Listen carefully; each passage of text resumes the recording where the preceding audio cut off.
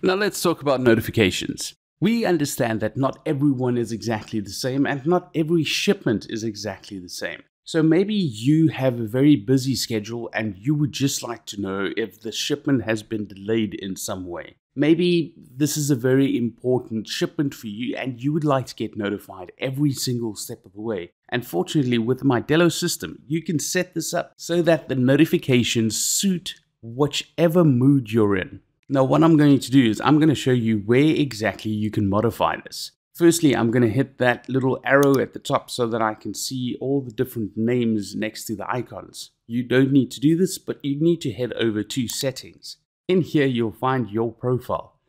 You'll head over to edit, and then once you go to system settings right here at the top, you'll be able to choose the notifications that best suit your needs. Now you can open this up and you can say that you would only like to get notified if there's been a delay, which you can see it'll change the notifications that you're set up to receive. You can also say that you would like to see every single notification.